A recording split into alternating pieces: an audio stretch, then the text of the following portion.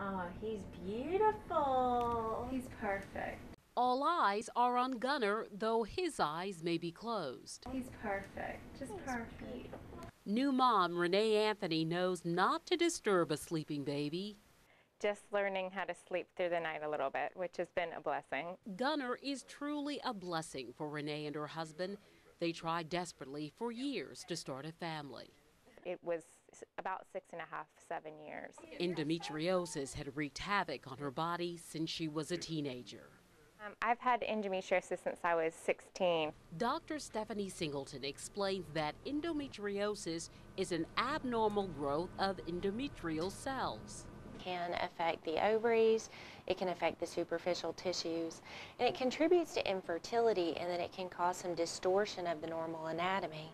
Surgery resolved Renee's endometriosis. Dr. Singleton says the disorder can often be cured, but first, it has to be diagnosed. Come in earlier to at least have the evaluation so that we can see where they are. Why are you wearing a little t-shirt? Gunner's tiny t-shirt says a lot about how his life began. Renee says she's relieved she did her research and discovered an option that provided optimal joy. We were so blessed that it worked, the first time, and that we have, this little guy.